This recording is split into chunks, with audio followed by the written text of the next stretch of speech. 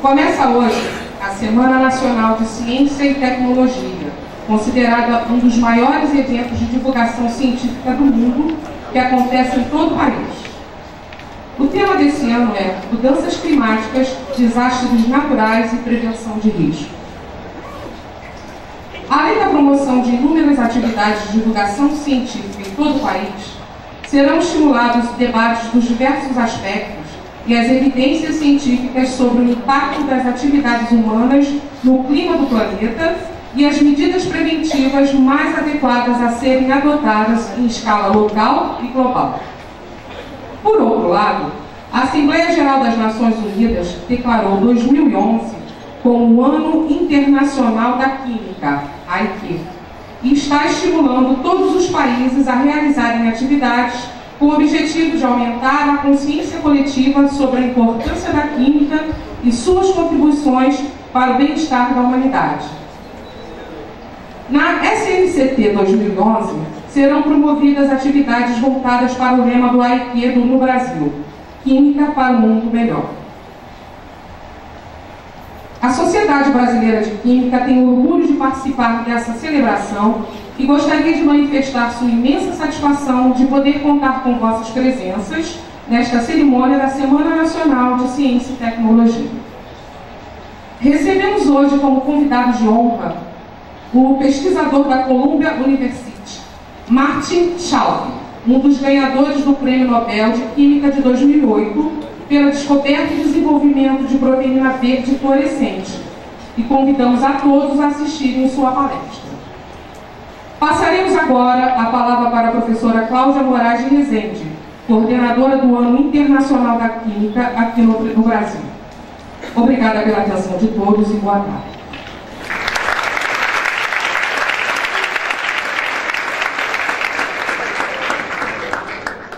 Boa tarde a todos. A Ana já fez uma bela apresentação. Muito obrigada pela sua presença. E eu gostaria de informar a quem ainda não conhece o nosso site, o portal do Ano Internacional da Química, que é o www.quimica2011.org.br. Nesse portal, que foi criado exclusivamente para as comemorações do Ano Internacional da Química, vocês vão se assustar de ver o número de ações que estão sendo realizadas aqui no Brasil. Ao lado dos Estados Unidos, o Brasil é o país com o maior número de atividades comemorativas ao Ano Internacional da Química. Nós fizemos livros, exposições itinerantes, que estão disponibilizadas no portal do Ano Internacional livre, mediante uma senha muito fácil. O nosso webmaster, inclusive, está aqui nos filmando. Se vocês quiserem depois alguma informação específica, ele pode trazer para vocês mais alguma coisa. Então, é muito bom a gente ver que a gente alcançou, o sucesso do Ano Internacional da Química é grande e nós temos várias ações de continuidade para os próximos anos, porque definitivamente nós não podemos deixar isso acabar.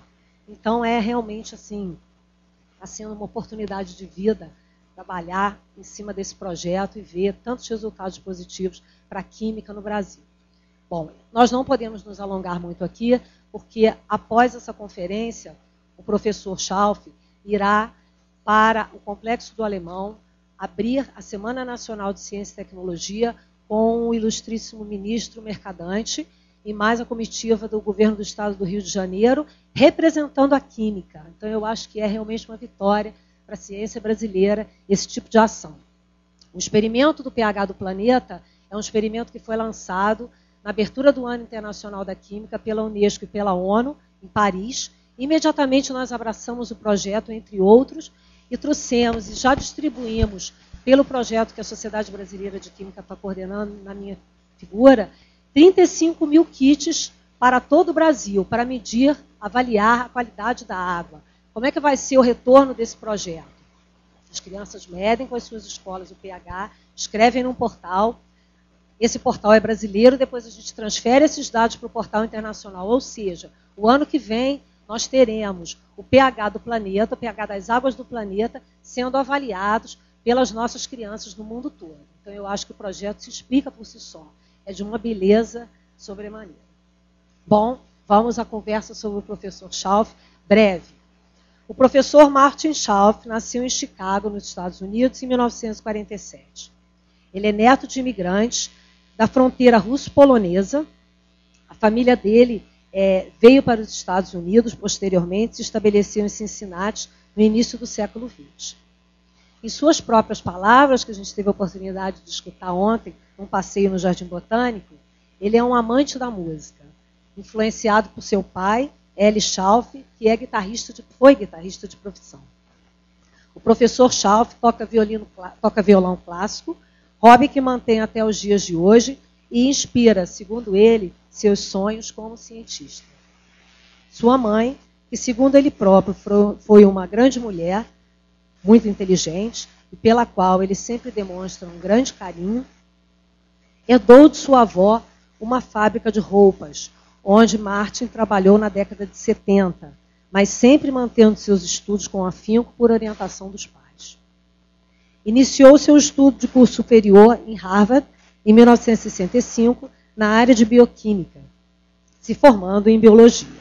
No começo de sua carreira científica, trabalhou timidamente na área de química dos açúcares e logo abandonou esse percalço. Ele comenta que lembra de sua graduação com pontos muito positivos, mas também vários negativos. Muitas vezes, ele se sentia intimidado com os alunos e professores iluminados de Harvard, o que o deixou muito pouco confiante durante um bom tempo. Ele teve notas ruins em química e em física. Essa eu tinha que comentar. Isso está no site do Nobel, viu, gente? Eu tirei da autobiografia dele. E a pressão o fazia resolver tudo sozinho, pois isso era muito bem visto pelos colegas e pelos professores, sinal de independência. Mas ele salienta que nem sempre essa decisão solitária foi positiva, mas ele teve a oportunidade de reverter isso em parcerias futuras, que o levaram ao Nobel. Na graduação, o professor Martin Chalfie se envolveu com fisiologia celular e, ao mesmo tempo, com política universitária. Ele também foi capitão do tipo de natação de Harvard e cursou, junto com as disciplinas obrigatórias, disciplinas de direito, de teatro e de literatura russa. Ele reclamava com veemência contra a guerra do Vietnã. Após encerrada a graduação, o professor Chalfie lecionou em algumas universidades, inclusive em Harvard, na área de bioquímica. Ele lembra com carinho de seus tempos no curso de doutorado e do pós-doutorado ainda em Harvard, em neurobiologia, e destaca que este período era o céu. O professor Martin aprecia extremamente o desenvolvimento de experimentos e, por isso, acredita ter tido a oportunidade de dar importantes contribuições em áreas interdisciplinares, misturando química com biologia e neurofisiologia.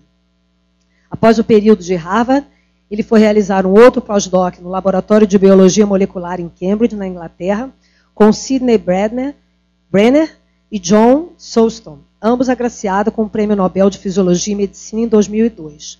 Lá ele iniciou os estudos de neurobiologia no nematóide C. elegans, organismo com o qual, posteriormente, foi agraciado com o Nobel, juntamente com a proteína verde fluorescente. Martin Chalfie deixou a Inglaterra em 1982 e ingressou como professor na Universidade de Columbia, em Nova York, no Departamento de Ciências Biológicas, no qual ele permanece até hoje. Em 1988, ele assistiu um seminário que definitivamente marcou o seu percurso para o Nobel. Doug Prescher estava iniciando seus estudos no sequenciamento genético e clonagem da proteína verde fluorescente, a GFP. Era a primeira vez que o professor Chalfie ouvia falar dessa proteína. Ele ficou excitado, segundo suas palavras, com o fato de existir uma proteína fluorescente por si própria e imediatamente vislumbrou a possibilidade de expressá-la nesse organismo C. elegans e o que culminou com esse trabalho que a gente vai observar, né, vai ter o prazer de assistir hoje. O professor Chalfie casou-se com a esposa Tully, que eu não vou falar nada a pedido deles agora, ele se casou em 1989, ele gosta de falar sobre isso, e teve uma filha, Sarah. Então ele pediu que mantivesse essa parte, que deixasse essa parte para ele comentar. Bom, até hoje ele mantém seus estudos no nematóide C. elegans, um importante modelo da biologia do desenvolvimento. Ele publicou até hoje mais de 200 artigos em periódicos científicos renomados e 16 deles têm mais de 100 citações. A contribuição sobre a proteína verde fluorescente como um marcador para expressão genética o levou ao Prêmio Nobel, juntamente com Roger Tsien e Osamu Shinomura. E este trabalho está entre os 20 mais citados na área de biologia molecular e genética. Professor Chalfie, thank you. Come on, please.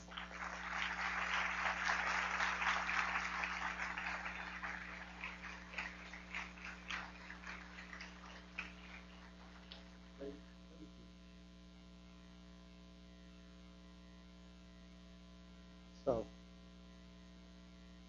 if we could have this on.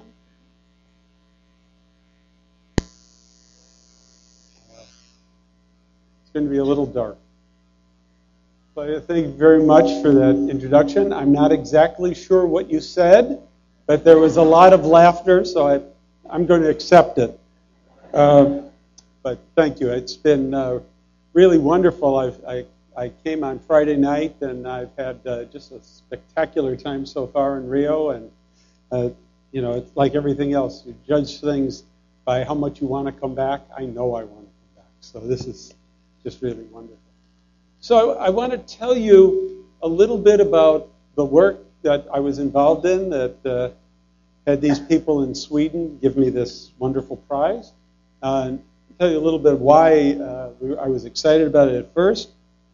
And tell you a little bit about, at least from my perspective, how science sometimes gets done. Because I know that many of you are in high school.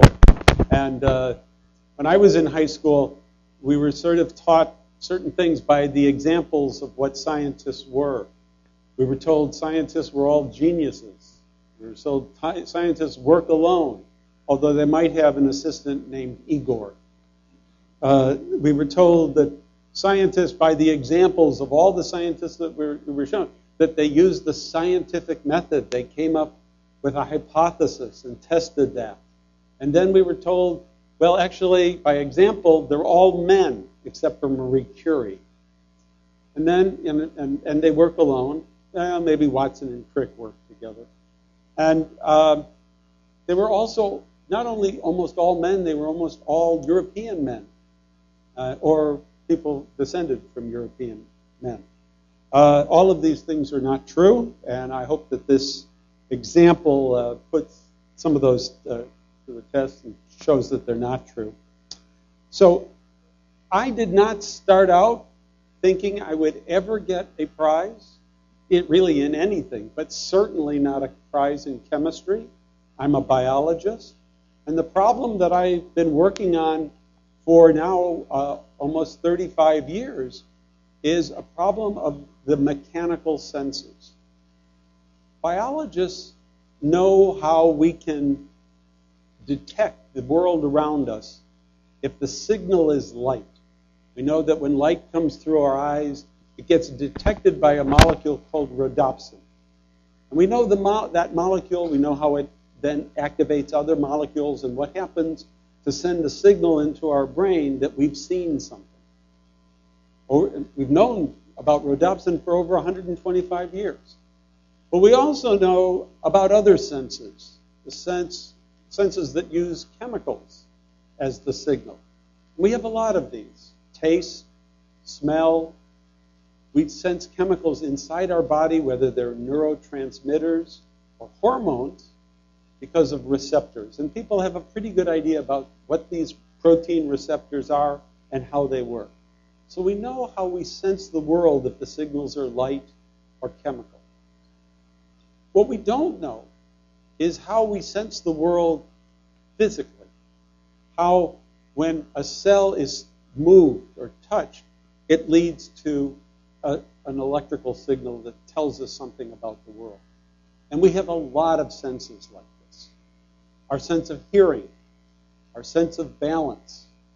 We sense blood pressure within our bodies. We sense our skins, have the sense of touch. In our skins, we have 5 different types of cells that sense touch. And all of them together make up our sense of touch.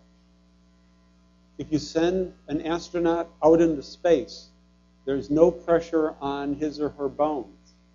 The bones start falling apart because the bones need to feel the pressure.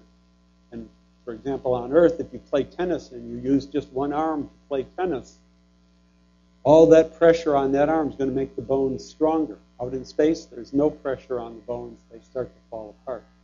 We would really like to understand that, especially if we want to have long-term space flight. All of these senses have one thing in common.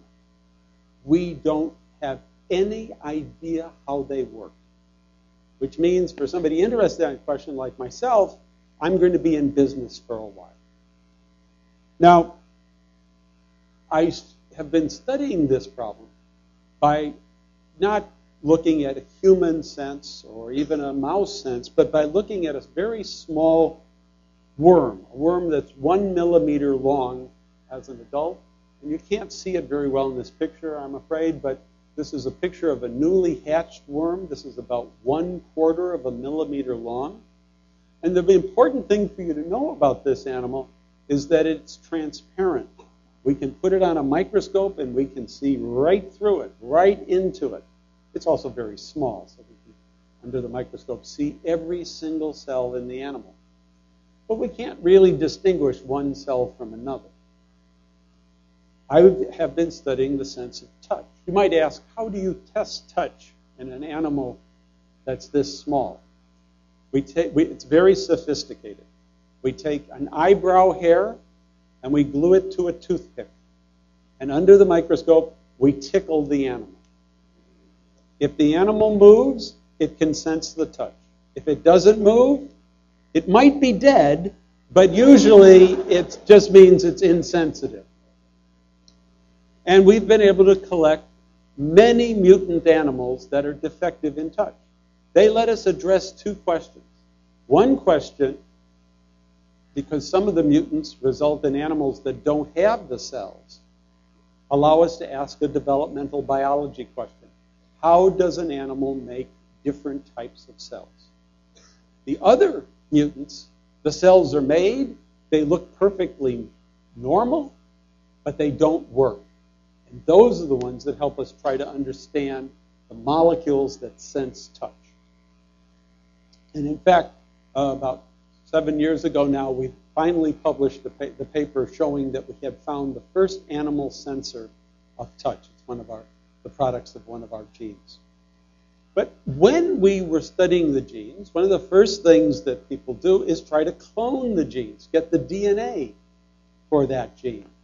And then when you have that DNA, you want to know, is it expressed? Is it made in the cells that you're interested in? Maybe it's needed in some other cell. What cell turns the gene on? Now, at the time we were beginning our experiments, or at least the beginning of this story, there were several methods that could answer that question. One method was, since DNA makes RNA, makes protein, that we could make an antibody against the protein and ask, where does the antibody stain? And you can't see this at all, I'm sure, in the picture, but believe me, it's there. I'm afraid this is going to be a problem throughout this talk. I apologize for that. Another way, other than using an antibody, is to use, genes have 2 parts. They have one part that says what protein should be made, and they have a regulatory part that says how much, where, and when it should be made. And if you take that regulatory part and you put it on something that you can see, then you can also follow where that gene has been activated. And so one method that people used was to use the bacterial gene called LAC-Z, which made an enzyme called beta-galactosidase. And maybe you'll just be able to see that there's some staining here, here, and here. These are where our touch sensing cells are. Another way, since if the gene is activated, it makes RNA, you can use a procedure called in situ hybridization, and that shows where the RNA has been made. I have a picture of that too, but again, you can't see it, but you should see these 2 dots. Those are 2 cells there. There's another one here, there's 2 here, and another one up here. All of these methods have one thing, a couple things in common. In order to do them, you have to really prepare the tissues, and it takes several days. It's a lot of work. You have to kill the animals, and then you have to permeabilize them, basically poke holes in them, chemically usually, so that you can get the antibody into the animal, or the substrate for the enzyme, or the probes for the in situ hybridization. And as a result of looking at these dead and prepared specimens, you see a snapshot of their life. You see one moment in time. You don't have an opportunity to see how things change unless you go and look at these things, prepare one at this time and then prepare another at this time. And once you've prepared them and you've looked at them, there's really nothing that you can do with it other than go on and look at something else. You have to start everything all over again. And it's at this point, we were just starting to do these experiments in my lab, that inspiration struck. Now, everybody has a different example of what they think about inspiration. I will tell you mine. It's a cartoon by Nick Kim. Here it says at the bottom, Cambridge, 1953, shortly before discovering the structure of DNA, Watson and Crick, depressed by their lack of progress, visit the local pub, where a patron is saying, "I'll have a double, Felix." My inspiration did not come from a pub. I wish it did, but it didn't. But it came from a seminar. And in this seminar, a man named Paul Brehm was giving the talk. He started talking not about his work at the beginning, but the work of another person, this man, Osamu Shimomura, who shared the Nobel Prize with me, and his work on this bacteria. That's jellyfish, sorry. Now, if you have some time, and you don't mind listening to it in English, please go to the nobelprize.org website and listen to his speech. He is a remarkable individual. At the age of 16, he was told, "That's it, you can't be in school anymore. You have to work in a factory." He goes from the city he's going to school at. He goes to the valley next door, because there were mountains, so goes across the mountains to the valley next door, and he starts working in the factory. But this time is 1945, and the city is Nagasaki, Japan, where the second atomic bomb went. Because he was in the valley next door with the mountains between him, he was protected from the atomic bomb blast. Although he did go in and rescue people and care for people in the days after the explosion. He then couldn't go to college because the university was destroyed. He went instead, eventually they built the only part of the university near where he lived, which was the pharmacy school. After going to the pharmacy school, he started working as a technician in a lab in Nagoya University. But his boss recognized how really bright he was, and so he gave him a project to do. What this boss was interested in was trying to understand the biochemistry of how a crustacean produced life. Now, there's many different organisms, over 50 different organisms that can generate life. Fireflies, glowworms, bacteria, jellyfish, crustaceans. And this crustacean called Cypridina had stumped people.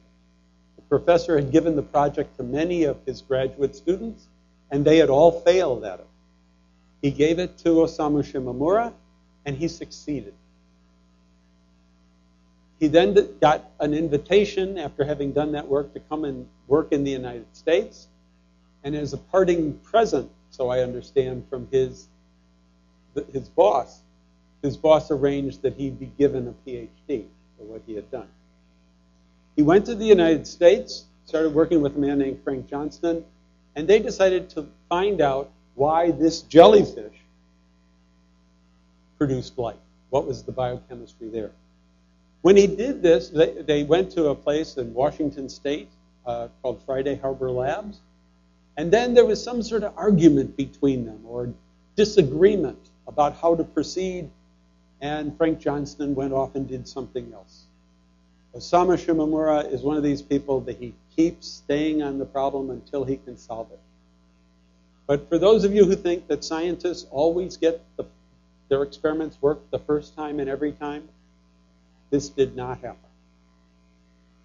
Osamu tried to isolate the protein that made this jellyfish glow.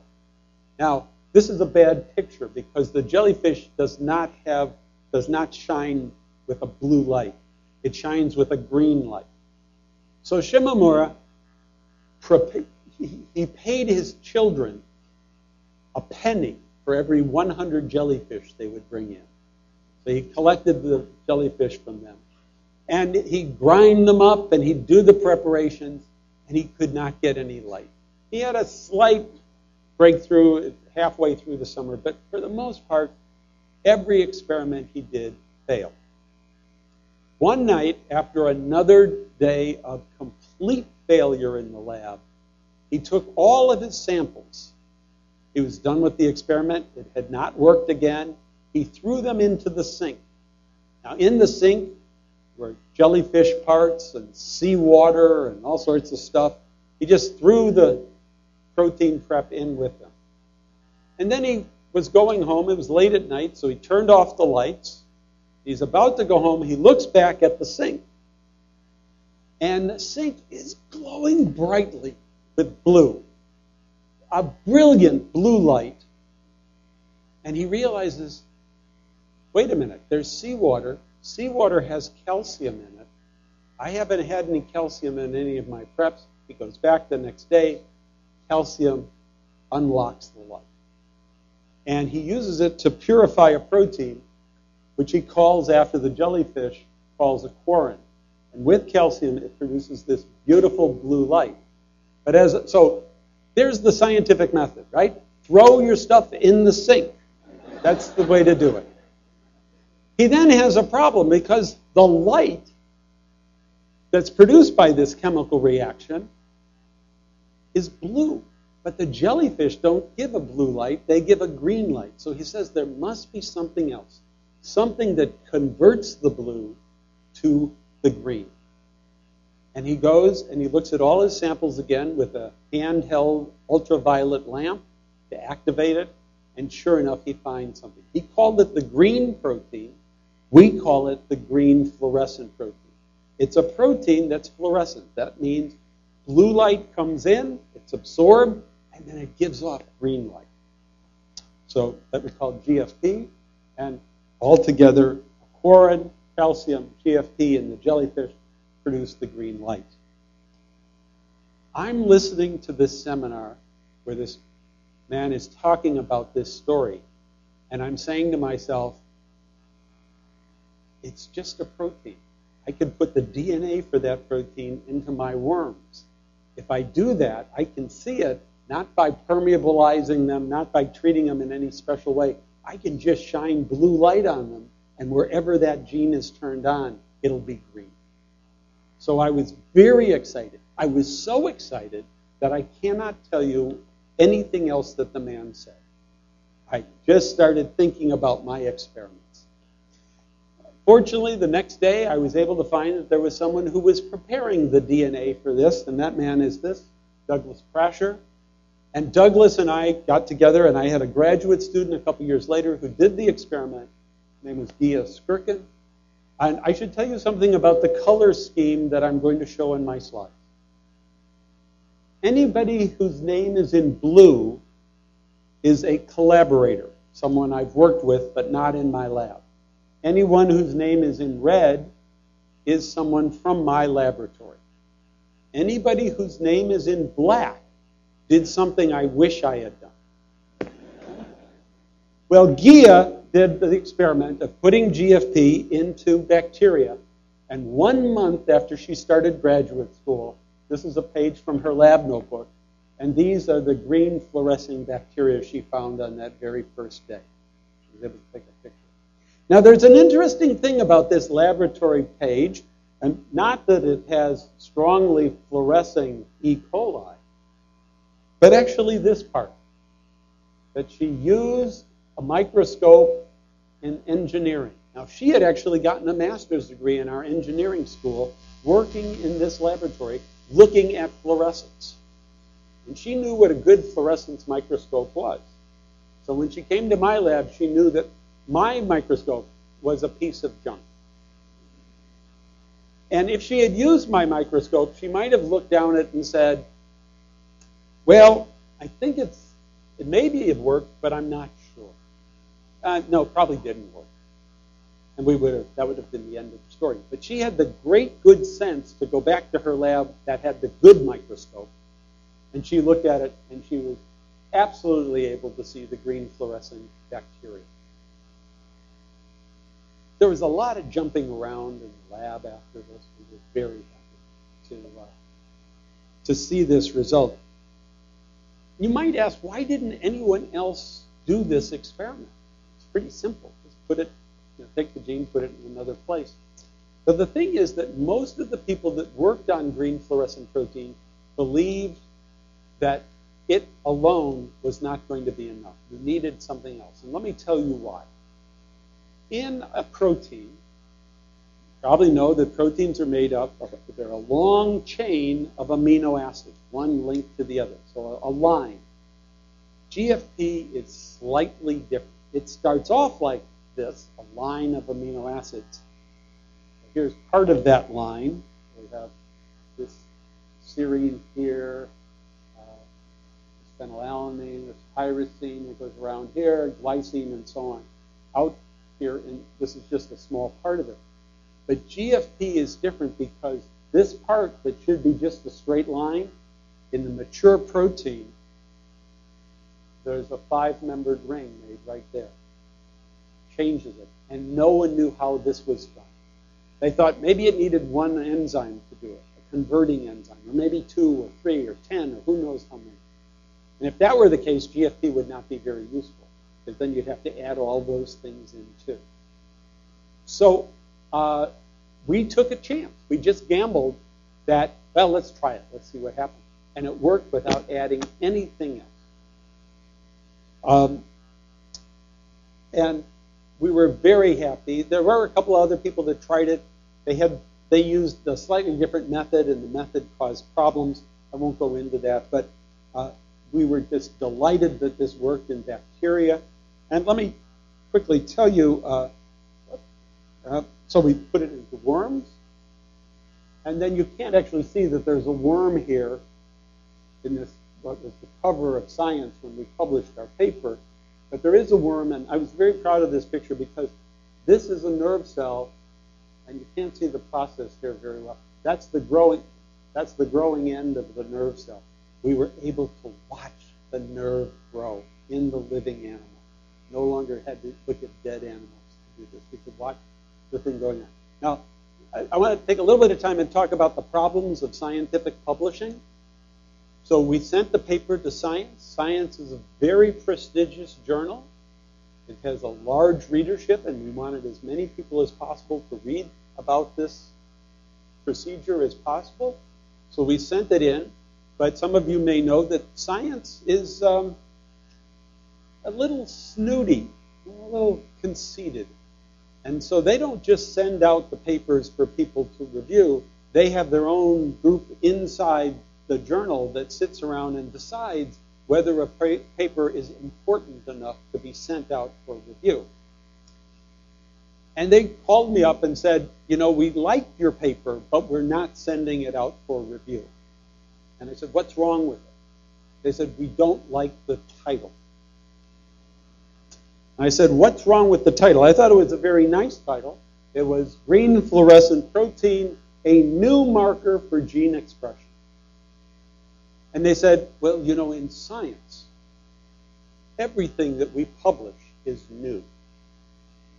So unless you change the title, we're not sending it out for review. I do not like to be told what to do. And so I did change the title, but the title I changed it to was a little bit long. The Aquaria Victoria green fluorescent protein needs no exogenously added component to produce a fluorescent product in prokaryotic and eukaryotic cells. This title is the whole paper. But it didn't say the word new, and they sent it out for review, and the reviewers were very kind, and they said, they haven't learned anything new, but publish it anyway. And so we did, and the copy editor, after it was accepted, the copy editor called me up and said, you know, your title is a bit long. Do you think you could change it? So the final title was green fluorescent protein as a marker for gene expression. The second problem that we had came from this picture. I was exceptionally proud of this picture because, as I've told you, we could see a nerve cell growing out in a living animal. And I wanted this as the example that we would be able to give to people. And so when I did this, I sent the picture in, and they told me it was accepted for the cover. I was very happy about that. And then the cover editor called me up. And she said, you know, I just have to tell you, there's one color that doesn't reproduce well on the cover. We never really like to use it ever. And that's green. Is it possible we could change the color of this picture? I said, absolutely not. And in fact, it's not the prettiest picture, but it's okay. I'm happy with it. The third problem of publishing this paper came because we had already given away samples of the DNA for other people to test. And we really wanted them to test these things. And people were already starting to write me and say, it works in my system, or it works in my system. And so when we wrote this, we wanted to cite that other people had gotten success. It wasn't just bacteria and worms, but other cells. And that it really could work in many, many places, if not every place. Almost all of these people, we said, we have permission to cite your work even though you haven't published it yet. And they all said, yes, go ahead. We're happy to have. You gave us this before you publish. Please, feel free. One person gave me a very hard time and sent this letter. Dear Marty, it is perfectly fine with me if you cite our work, following you do the following three conditions. One, you make coffee every Saturday morning, ready by 8:30 for the next 2 months. Two, you prepare a special French dinner at a time of your choosing. And three, you empty the garbage nightly for the next month. This is my wife. But what she did was she did the next experiment with GFP, and arguably she did a more important experiment. I told you that I took that regulatory part of the gene and used it to turn on GFP. What she did is she kept the regulatory part, the protein coding part, and then she added GFP. So now what was made was the protein with this lantern hung on it. And wherever that protein went, you would be able to see it in the cell because you could see where the green was. And she worked actually in a cell. I have it here. Oh, you can hardly see it. These are called the nurse cells. This is in the fruit fly, Drosophila. And they make a protein that she was interested in. And this protein actually gets transported from these cells into this, which is going to be the oocyte, beginning egg of the animal. And she could watch the protein made in one cell be distributed into the other. And that had a profound effect. So I claim that she has that I did all of those things. She claims I have never paid up. We still debate this. And I have to say something I'm a little afraid to say, but it may be the case. I gave this talk in January, something similar in January in India, and it was very nice. They had a reporter there who wrote about it for the newspaper. The only thing he wrote about was my wife's letter. We have a pharmacy that we go to, and one day I walked in, and the pharmacist, after filling my prescription, said to me, you're the guy who won that Nobel Prize, aren't you? And I said, yeah. I said, oh, very nice. Congratulations. About a month or two later, there was a different pharmacist. My wife went into the store to get some medicines, and he said, you're the wife of the guy who got the Nobel Prize. And she went, yes.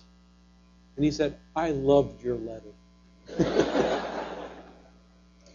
Let me tell you why GFP was so exciting to have it work.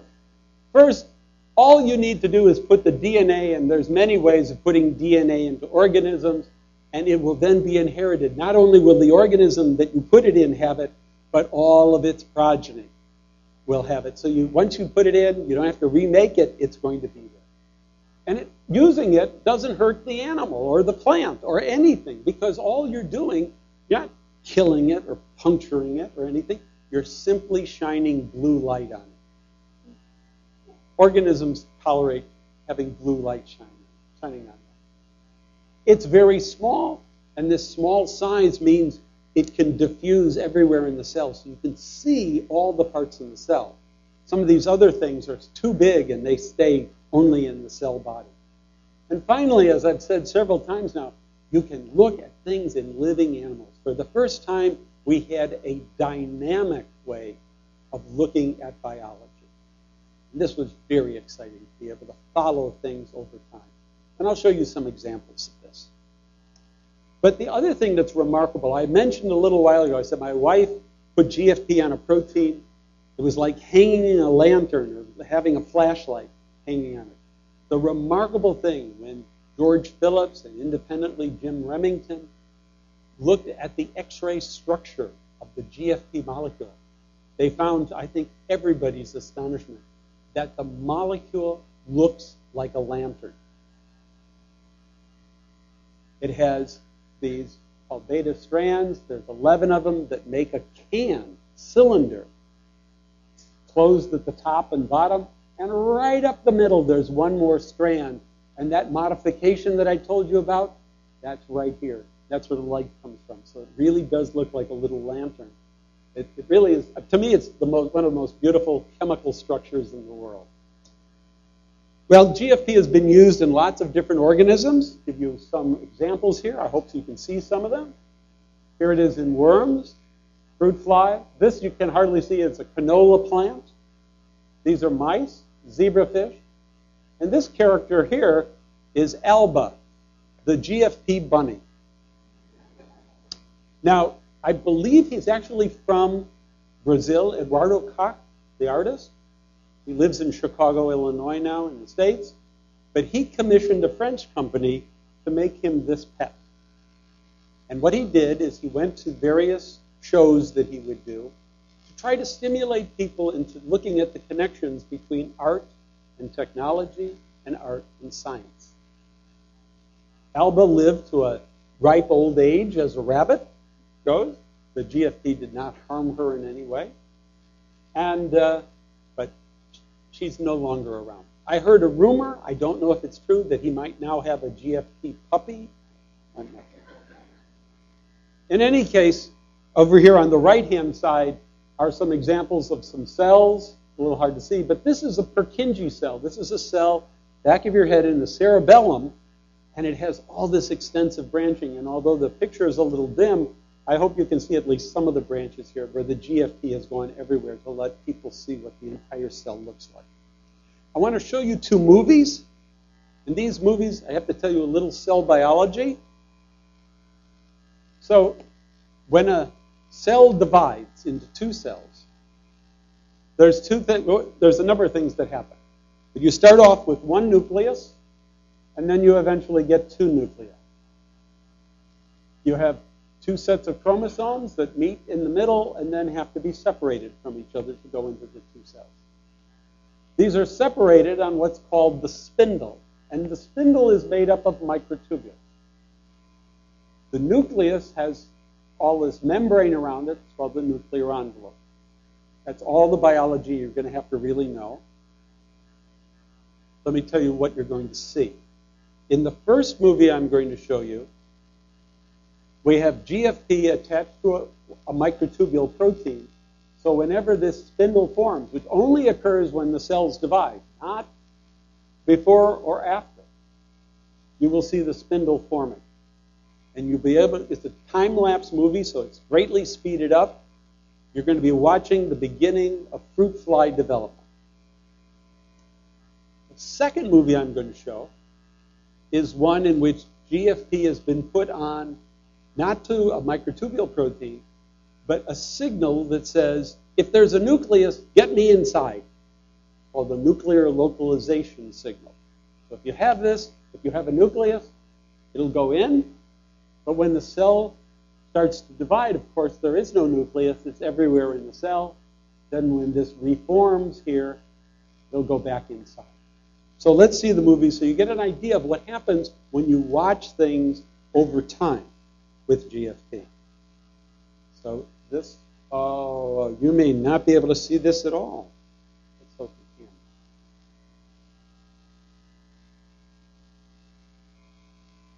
So you can barely, I hope you can see the spindles forming.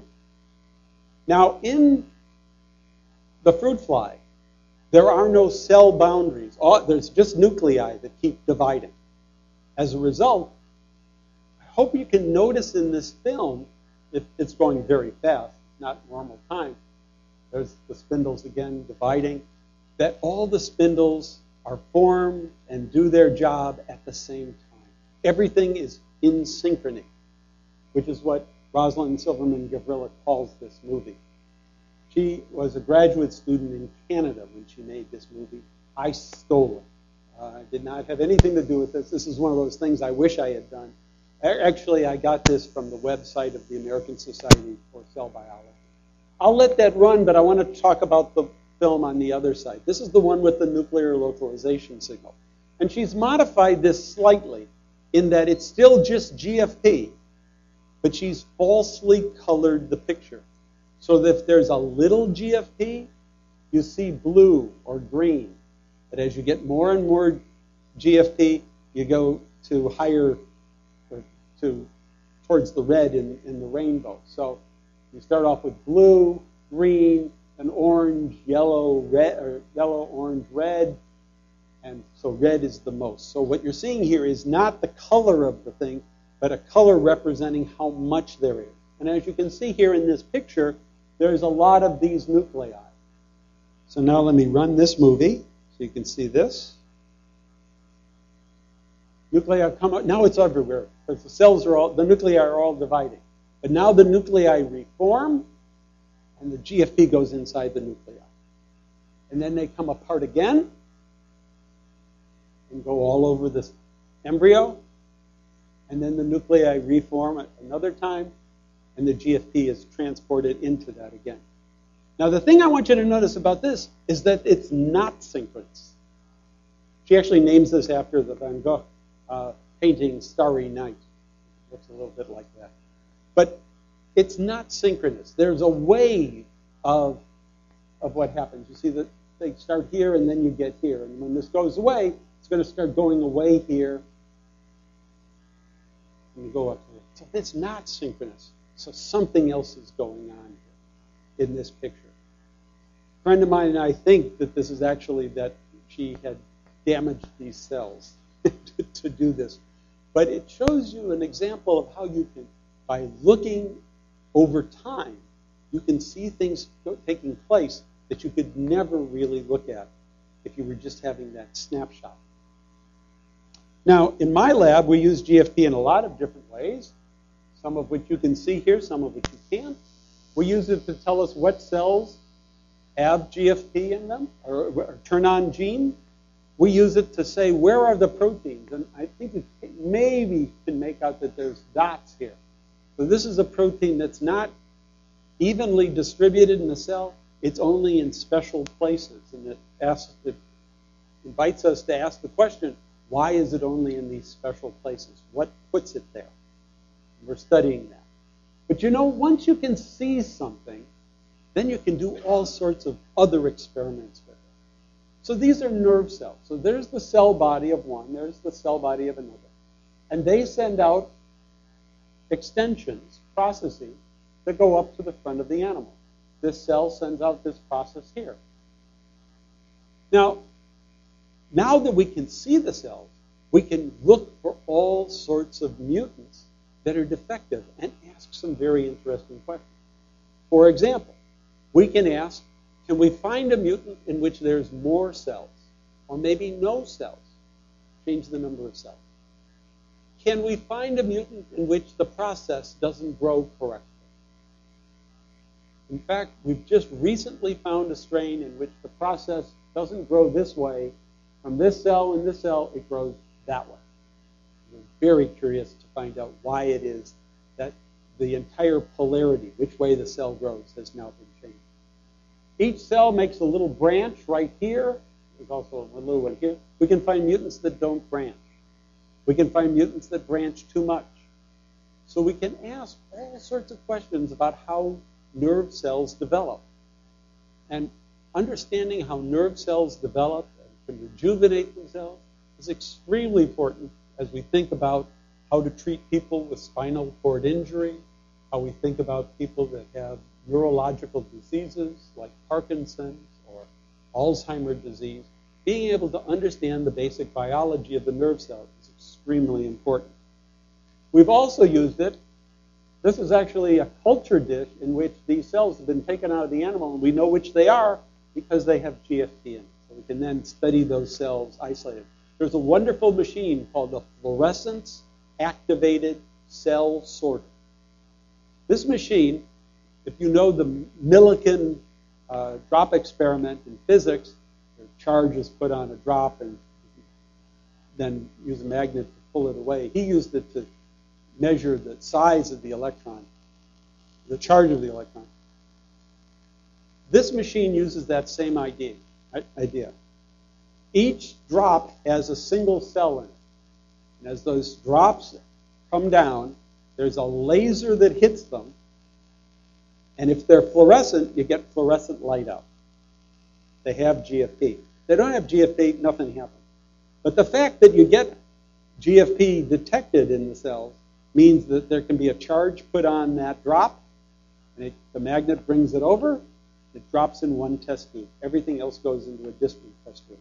So you can sort the cells, that is, get the cells you want separated from all the other cells that you don't want, and then use that to study. And we've used that in our lab a fair amount. We've used this to help us with measuring the electrical properties of the cells. In fact, we use GFP every day in the lab. And I'll give you an example to sort of argue that many other people do as well.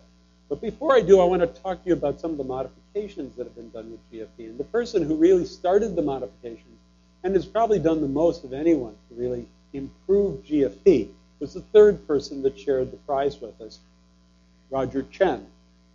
Now, Roger always said that he was interested in colors. And among other things, he made a whole series of different colored fluorescent proteins. Now, he did this at first when we had GFP, that was fine, because green GFP. And then there was a blue GFP that he made, so that was BFP, right? And then there was a yellow-green, which he called YFP, or yellow fluorescent protein. But after a while, you start making a lot of colors. You get a little sick of having letters. So he changed the naming of that, and he named the colors after fruits and vegetables. So I think that's blueberry, melon, lime, lemon. I think that's tomato, I'm not sure. And that's cherry. So he named them after various fruits and so on. Now, why would you want to have different colors? Well, one thing is that basically scientists are greedy. If you can do one thing, you want to be able to do 2 and 3 and 5 and 20 and on up. And Josh Saines and Jeff Lichtman at Harvard took 4 of these colors and arranged the DNA that would make these would be expressed in different amounts in different brain cells. So that way, they would have a different mix of 4 colors in every single cell in the brain, in mice. Now, when they did this, of course, they were getting the entire spectrum. And because they were working on nerve cells in the brain, they needed to come up with a cute name for this. So they referred to it as rainbow. And these are some of their pictures, but they're really quite spectacular. They're really quite wonderful. But Roger Chen had another brilliant idea when he did his experiments. He wanted to use the two colors because he knew that there was a wonderful property of fluorescent molecules called Forster resonance energy transfer, or FRET. Now, let me explain what this is. If you have two fluorescent proteins, one that is excited by ultraviolet light and gives off blue, and one that's excited by blue and gives off yellow, if you shine ultraviolet light onto this, then what you get is blue light that's made. A little of the blue light will come over here to the yellow molecule and excite it. You'll get a little tiny bit of yellow. But remember, this is sort of like a light bulb. The light's going off in all directions. Only a little bit comes over here. But if the two fluorescent molecules are close together, something entirely different happens. Ultraviolet light activates the blue molecule, and instead of making blue light, it transfers the energy over to the yellow molecule. And if that energy is transferred to the yellow molecule, it then gives off yellow light. So one way of knowing whether you have molecules that are close together or far apart is to measure how much blue and how much yellow you make. And this is called, as I said, FRET, or Forster resonance energy transfer. Now, he realized that this would make a wonderful tool because all of this is just protein. And that means you can make the DNA to encode this and put it into any animal just like you put GFP or any of the other fluorescent proteins. But he designed this in a very clever way so that this part of the molecule is a part of a molecule that binds calcium ions. And when it does, it changes its shape and brings these two molecules close together. So he had a way of measuring calcium in the cells. Just had to have the DNA make this, and the cell would just continually tell you how much calcium it had. And since calcium is a very important regulator of activity in the cells, this was a wonderful way of doing this. You could do other things too. For example, there are enzymes that break proteins. These are called proteases. And so if you took two fluorescent proteins and linked them by a sequence that would be cut by the protease, if there's no protease there, you should get mainly yellow. But if there's a protease and it breaks it, now if you shine ultraviolet light on here, you should get blue. So you can see how much enzyme activity you have in a living cell. People have now made well over a couple hundred different examples of these molecular monitors, ways of measuring activity within cells. And they've turned out to be exceptionally useful in all areas of biology. Now, our paper was published in 1994, and in those 17 years since then, it's been really hard for me to estimate how many people have actually used it. You go to PubMed, which is the main journal database, there's something on the order of 30,000 papers that have used this or one of the fluorescent proteins. The problem with that is that now people never even say in their title or their abstract or the beginning of their paper, their key words, they never say GFP. It's always hidden into the paper. So no one knows if they're using it or not. I actually estimate that in the 17 years, there's probably been some closer to about 100,000 papers that have been written. And this is an example of one issue of one journal. So the January 2010 issue of the Journal of Cell Biology. There were 11 articles in this journal, and as you can see by just the fact that there's words following all these numbers, all but 2 of them used a fluorescent protein in their experiment. Sometimes they used it in 2 different ways in their experiment. I am working on these 2 people to get them to use GFP, but I'm not really sure. But it's been exceptionally useful in all areas of biology. genetics, developmental biology, cell biology, neurobiology, where people want to follow things going on. People have studied how HIV, the virus that causes AIDS, is transmitted between cells in mouse, and actually gave them quite a number of surprises looking at that. They've looked at parasite-host interactions. They've looked at other types of infections. They've looked at genes that have been found to be the basis of human disease that you can now study in mice and follow what happens with them. But GFP has been used in many ways, and I want to tell you one example that I am particularly happy about. I had nothing to do with this one either, but it's one that I think sort of shows that if you have imagination and the technology is available, there's some rather remarkable things to do, or at least potentially can happen, because the experiment I'm going to tell you did not succeed perfectly. And people are still working to make it, to actually get it to work.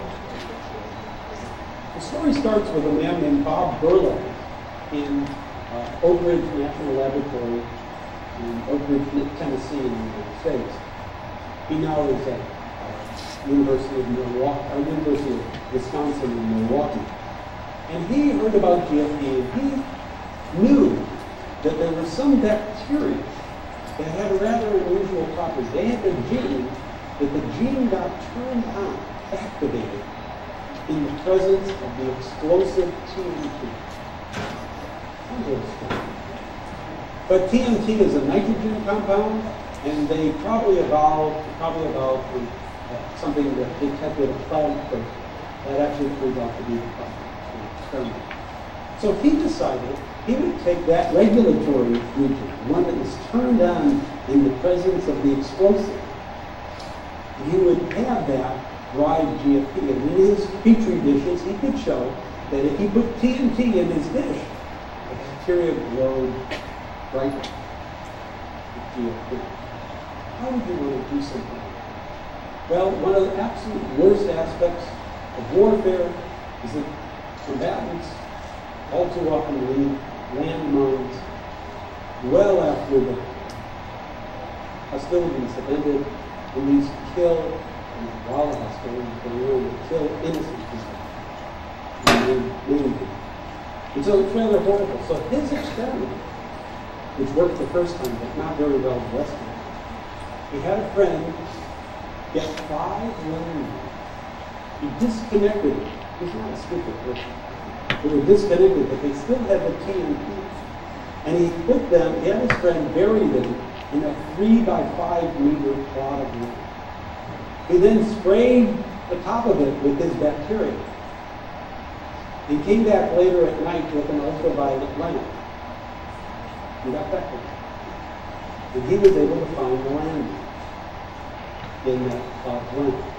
Now the problem is that the GFP also gets turned on by some plant proteins, so it's not specific enough. And that's the problem with the experiment. But I like the idea. You know, too much of the time as scientists, people would say, you know, is this going to hurt people? Is this going to do something bad? Is it another atomic bomb that you're making?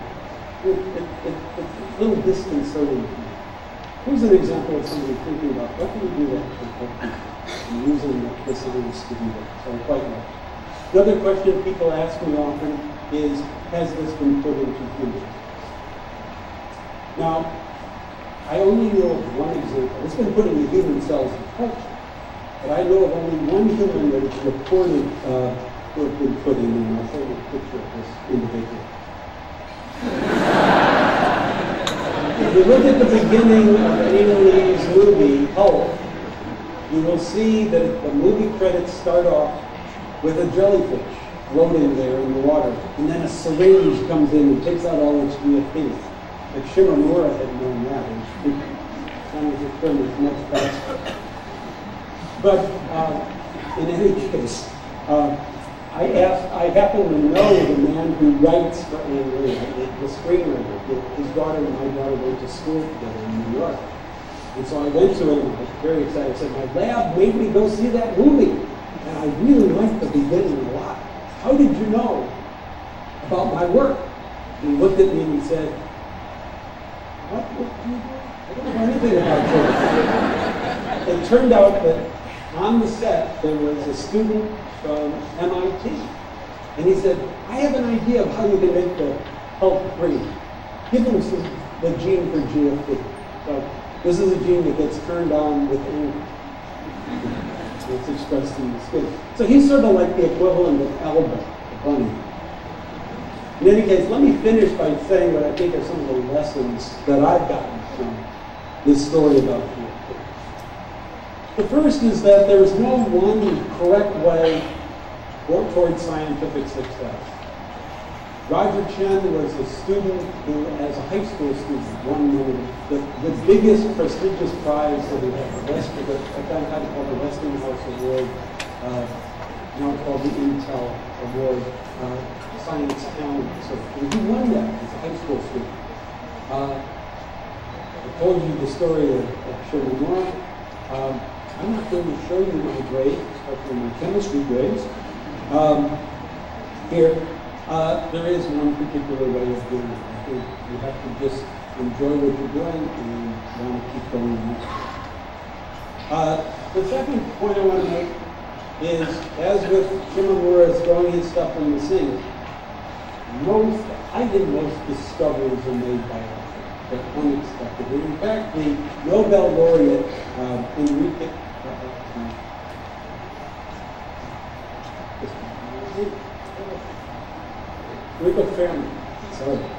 Enrico Fermi said a wonderful thing.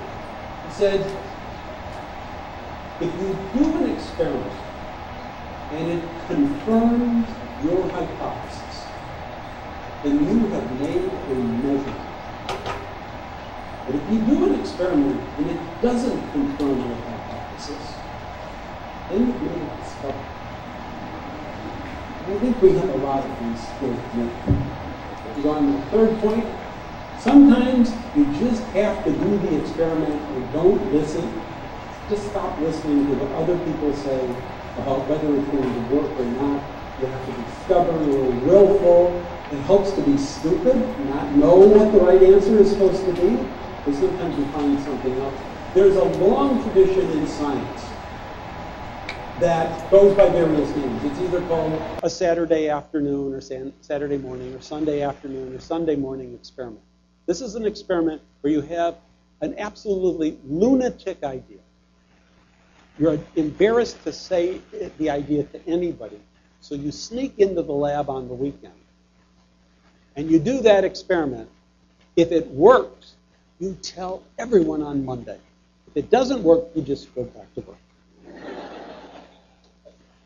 Next, I think that scientific progress is not made by one great person doing an experiment that then leads to everything else going. I hope you get from this story about GFP that if it wasn't for Shimamura, my contribution and Roger Chen's contribution, we wouldn't have those 100,000 people working on it.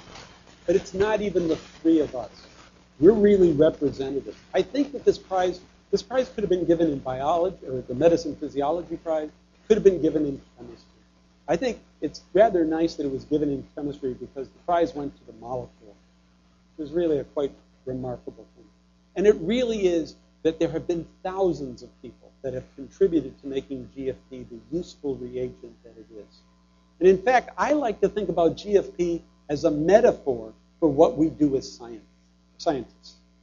So just as GFP absorbs light of one color and converts it and emits it as light of another color, we as scientists take in information from other people's work, modify it by our own observations and thoughts and experiments, and then give it out again in a new form for other people to change in turn.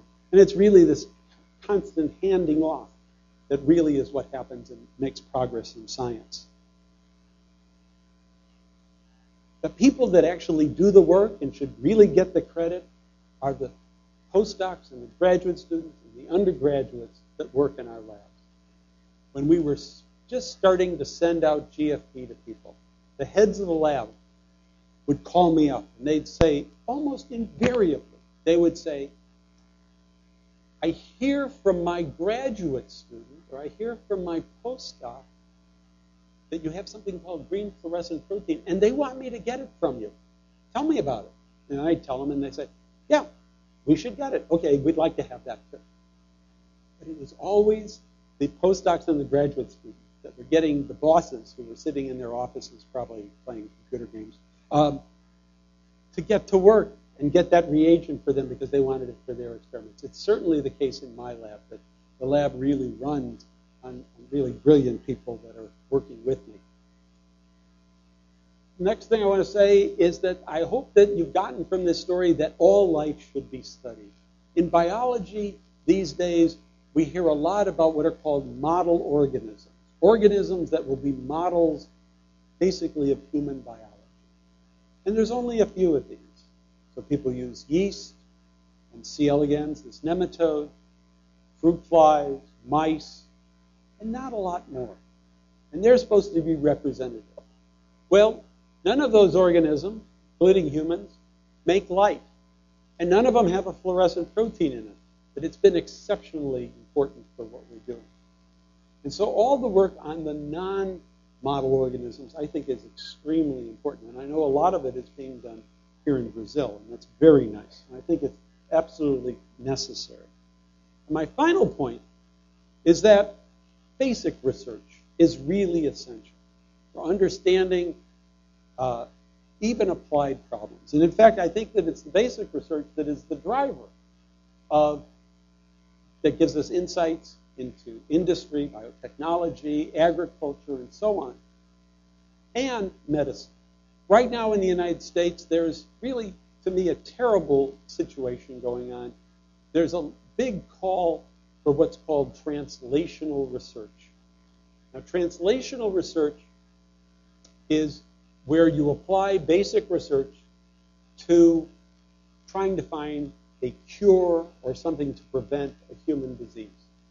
Now, especially as I get older, sounds wonderful. It's really terrific. But as many people have said, if you want to have translational research, you have to have something to translate. And in fact, you look at the human genome. We know the whole sequence of the human genome. We know what the proteins are that are made. Unfortunately, most of those proteins are still labeled as a protein of unknown function.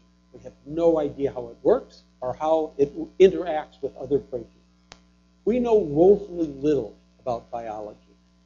And to think that maybe we should just stop doing any basic research and just go after the applied research, I think is a major problem. When the economic downturn occurred in the United States, the National Institutes of Health had what's called stimulus money. And the first amount of the stimulus money went to 100 challenges. People could apply for that money. Of the 100 challenges, 2 were basic, 98 were translational. I'm not against translational research. What I am against is the proportion. You need to have the basic research because it's what starts this. I like to say to people, there probably was no recording company, there was no film company that said in the 1950s, we need a new way of reproducing our work. We've heard of a new technology called the laser. We should support that. Yet CDs, DVDs, all the other uses of the laser came out of very basic research. So I'm going to leave you with a quote. It's one of my favorite quotes. It was from Robert R. Wilson. Now, Robert Wilson was the person who was the first director of the Fermi Lab, the accelerator, the particle accelerator in the United States. It was built in the late 1960s, or actually early 1970s, and he was not only the man who was the first head of it, he actually designed the place. He was the architect. He also is a sculptor, and if you go there, you can see his sculptures on the grounds, which are quite interesting in themselves. One of the things I like about Robert Wilson is he did this funny thing. He built a tower, which is now called Wilson's Tower. And it has a wonderful, magnificent observation deck, so you can see all around the area. And the way he decided where he should have the observation deck and how tall the building should be is he hired a helicopter. They just had the pilot just keep bringing him up, and finally he said, "Yep, this is high enough. This is what I want people to see. What's your height? Where are we?" And that's how they built the building. But before they were doing the building, they needed to get the money from the U.S. government. This was a very expensive operation, and it was 1969, and he went to testify before Congress. And at the hearing, he was asked by a senator who wanted to support him but was trying to figure out ways that his colleagues would go along and vote for all this money being spent on this basic science project, which, by the way, has given us one of the best treatments for cancers. But that's aside from the fact. And so the senator says to Wilson, "Dr. Wilson, please tell the rest of my colleagues why this facility will help national security." And he said, "It won't." And he said, no, really, how will this benefit the national defense? He said, no. And he kept pushing. And finally he said that it's not going to benefit the national defense. He said that the laboratory had only to do with the respect with which we regard one another, the dignity of men, our love of culture. It has to do with whether we are good painters, good sculptors, great poets. I mean all the things we really venerate in our country and are patriotic about. It has nothing to do directly with defending the country except to make it worth defending. Thank you.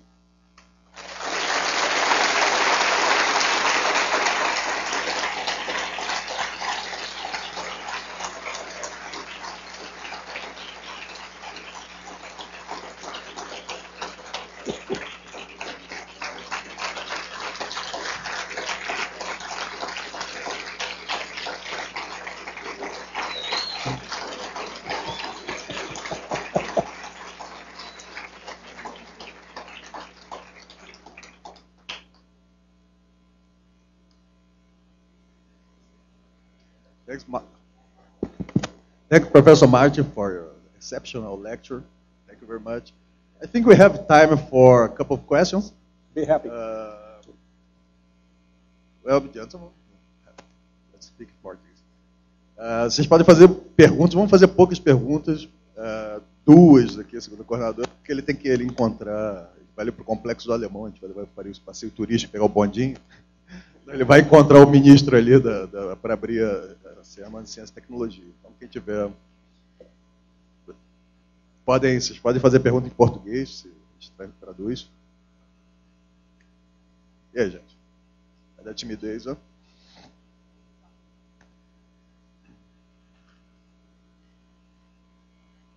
Quero ver duas mãos levantadas. Professor Aurélio, vai perguntar.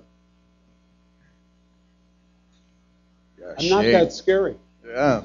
There's one.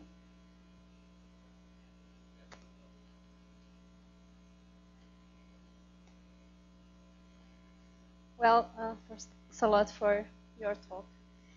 Well, you talked about of what you discovered, and since we are all here and we want to learn what's coming up next, so I wanted to hear what are your dreams now, because I think that's what keeps us moving. So, as I said at the beginning of the talk, I never started off working on GFP. GFP was sort of a mistake. I'm very happy for that mistake, but it's something that I wasn't really working on. So I was working and have been working on the sense of touch, how cells are made, nerve cells are made. I'm interested in genetics of nerve cells. And I have, after we published the paper in 1994, we had one other paper on GFP many years later, but almost everything we've done in the lab has been on these nerve cells and trying to understand how they are mechanically stimulated. Some of the experiments I'm doing right now, or the lab is doing right now, we've discovered we're trying to look at genes that actually are important in determining the connections between nerve cells. called synapses. So we actually have found some genes that are expressed in some of the touch sensing cells, but not others. When they're expressed in one cell, they allow that nerve cell to make a connection with another. We're going to try to put it in the other one, see if we can change the connection. So we're looking at how do nerve cells connect up to each other. That's one of the questions that we're trying to ask. Another question is just about everything in biology. Everything in biology goes in two directions. You make protein, you degrade protein. You make RNA, you degrade RNA. You have a muscle that brings your arm up like this, you have another muscle that brings your arm back. When you eat a big meal, your liver takes the glucose from the meal and puts it in the glycogen in your liver. When you sleep at night, you're not eating, you need glucose, the glycogen comes apart, and you then have glucose for later. So everywhere in biology, there's always this give and take, these opposites. And all of our mutants up till now have been mutants that are insensitive to touch. Now, if you have a mutant that's insensitive, that meant whatever was defective, whatever's not there, was needed to make them sensitive. Right? Because you get rid of what makes them sensitive, they become insensitive. But we're sure, I'm absolutely positive, there are other genes that do the opposite, that tone it down. There are conditions that you need to not be as sensitive to touch, to change it. And we're now starting to go after that. And we have a few that look like they do modulate. And some of them are very interesting. The wonderful thing about genetics is you find a mutant, you clone the gene, you study the gene, and you suddenly are doing a completely new project because the mutant tells you what it is. It's not you going and saying, I want to study this particular thing. So we're suddenly looking at the worm's insulins. It's a very interesting thing. We found one insulin. We're just starting to look at this now. But we found one insulin that when you get rid of it, there are several in the worm. You get rid of it, the animals become insensitive to touch. And this insulin is not made by the touch-sensing cells. It's made by a cell very far away. At least that's what we're testing right now. Well, in people that have type 2 diabetes, adults that have it later as it comes out, I recently learned that one of the very first reasons they go to the doctor is because they say, I'm numb in my fingers. I can't feel anything, or on my feet. And we're wondering whether there may be some connection between these things. So those are some of the directions we're going. We don't know if those are the answers. We could be completely wrong. That's part of the fun of it, too. It's trying to calm your nerves while you're doing the experiments.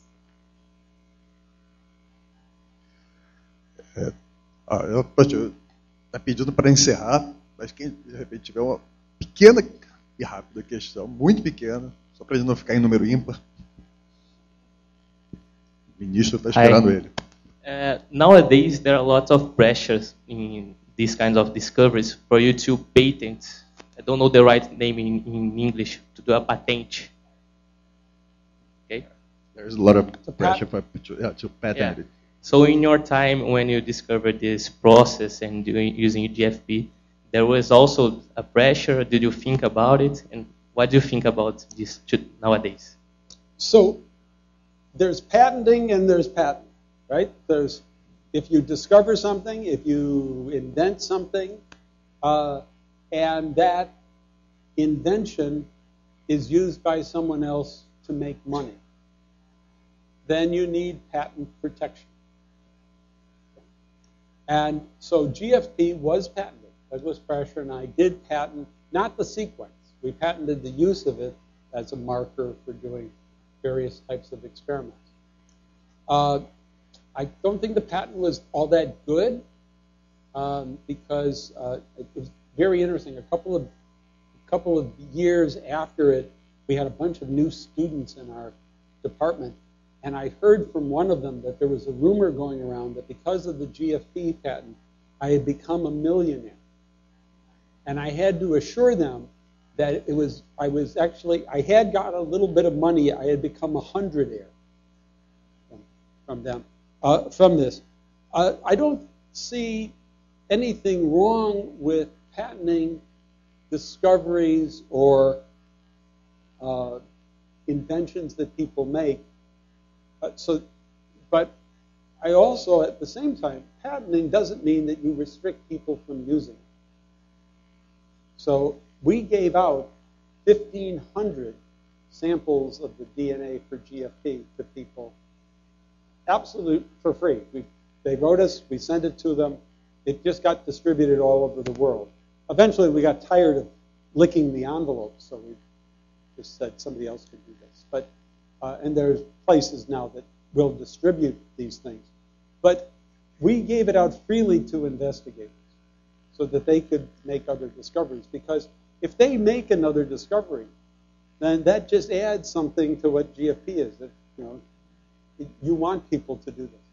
What I'm very much against in terms of patent is when people use patent protection to prevent things from happening. I was talking about patents allowing people to use it, they license it. The real problem is not the patent, it's the licensing, letting them use it. And you may know that in the United States, there's a lot of controversy over a company called Myriad Pharmaceuticals that found the genes, that didn't find the genes. That was Mary Claire King who found the genes, but they were the first to clone the genes for breast cancer.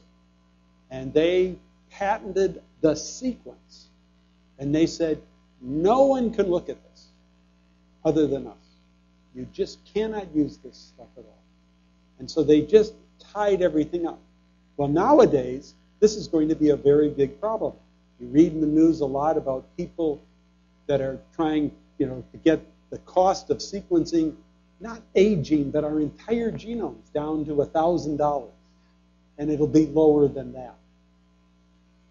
If that happens, you'll get the sequence of every gene you have.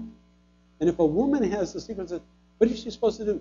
Not look to see whether there's any problems with the BRCA1 and BRCA2 genes? Because they have a patent on it? Are they supposed to be blacked out when the company sends you that DNA that you don't have it? I think keeping things secret is really problematic and not a very good use of patents. But I do think people that do invent things need protection. I hope that answers the question.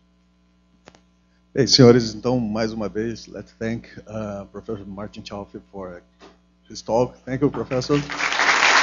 Obrigado pela presença de todos.